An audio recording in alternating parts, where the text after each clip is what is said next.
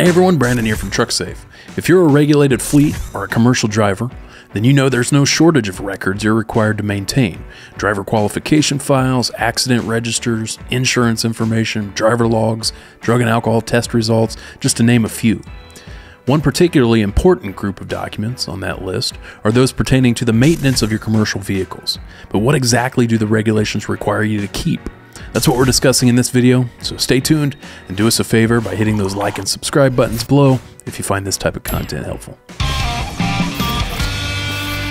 Part 396 of the Federal Motor Carrier Safety Regulations compels motor carriers and their drivers to properly inspect and maintain their equipment and document their efforts to do so in a compliant maintenance file. As with any other regulated files, these records are subject to audit and can really cost you if not properly maintained. Why is this the case? Well, it should really go without saying that operating poorly maintained, heavy vehicles on public roadways can be dangerous. FMCSA data suggests that on average, around 22% of all commercial vehicles stopped for roadside inspections get placed out of service for serious maintenance-related defects. Now, certainly some of these issues stem from normal road wear and tear, but the reality is that many of these issues could and should have been discovered by the carrier and/or its driver through routine inspections. Maintenance-related record-keeping obligations are the way the FMCSA requires carriers to keep tabs on this. Now, as a preliminary matter, Part 396 of the Federal Safety Regulations require motor carriers to generate and maintain maintenance files on all commercial motor vehicles that are subject to their control for 30 or more days, which essentially encompasses all owned equipment and rented or leased equipment with terms of longer than 30 days. In another video, we broke down specifically what types of vehicles are included in the regulatory definition of commercial motor vehicle, or CMV for short, and thus subject to this requirement. Be sure to check that out if you haven't already. So what exactly do the regulations require of fleets when it comes to vehicle maintenance files? Well, let's break it down.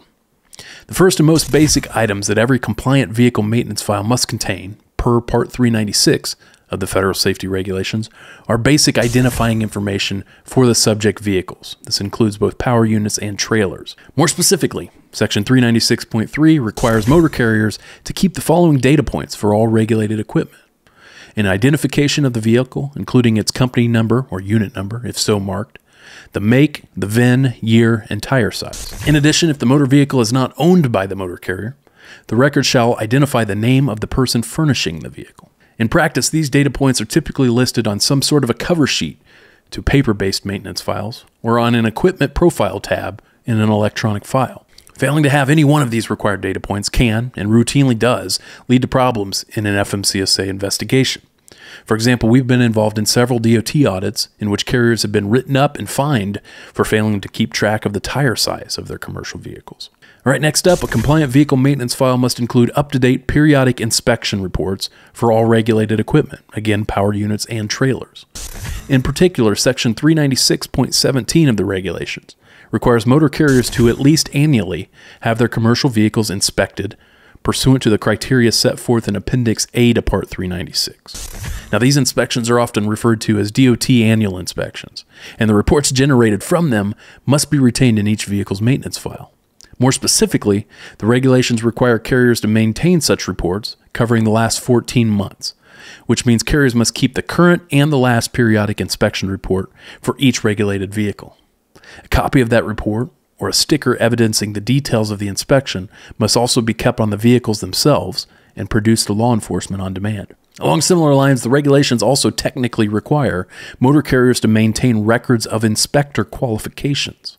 Section 396.19 provides that motor carriers and intermodal equipment providers must retain evidence of that individual's qualifications under this section.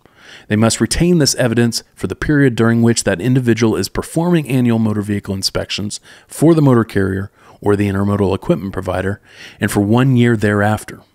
However, motor carrier and intermodal equipment providers do not have to maintain documentation of inspector qualifications for those inspections performed as part of a state periodic inspection program.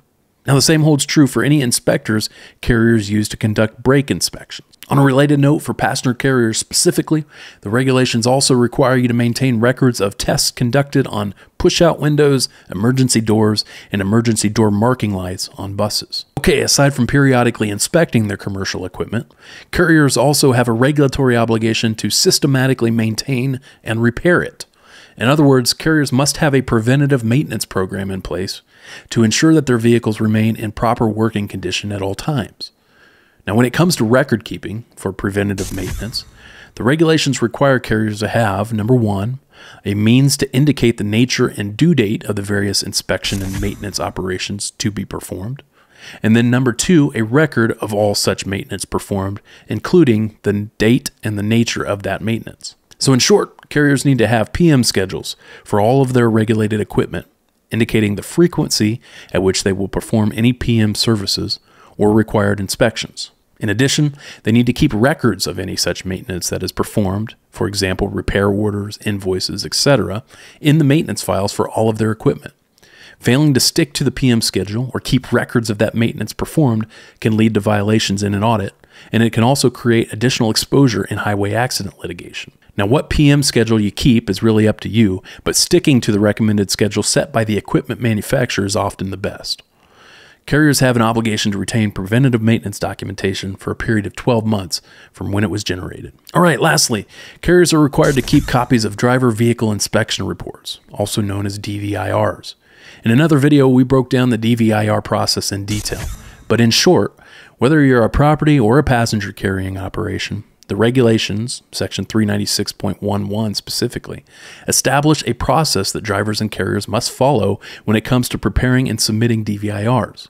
The first step is that the driver prepares the DVIR, identifying the vehicle that was inspected, including any attached trailers, and listing any defects discovered by or reported to that driver on a particular day. Importantly, this would include situations where a driver becomes aware of a maintenance-related defect from a third party, such as a law enforcement officer during a roadside inspection. Once the driver prepares the DVIR, he or she must sign it and submit it to the operating motor carrier. This has historically been done on paper, but can also be accomplished electronically.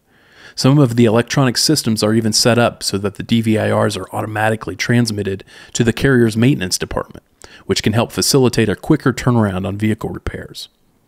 Now, for its part, once a carrier receives a DVIR from one of its drivers that lists a defect that's likely to affect the safety of that vehicle's operation, that carrier must not allow the CMV to operate again until the defect is corrected. And once it is corrected, then the carrier or its agent, for example, a mechanic, must sign off on the DVIR to certify that the repairs have been made. Carriers must retain copies of the DVIRs along with repair records in the vehicle's maintenance file. Once the repair is made and certified, then it's important that the drivers review the prior day's DVIR, if any, before operating that vehicle for that day to ensure that any such defects have been corrected. Carriers have an obligation under the regulations to retain DVIRs for a period of 3 months from the date they were generated. Now, missing DVIRs are a common contributor to fines and downgraded safety ratings in a DOT audit, so it's critical that carriers and their drivers follow this process. All right, that's going to wrap things up for this video. Generating and retaining up-to-date and complete vehicle maintenance files is a major component of every regulated carrier's DOT compliance program.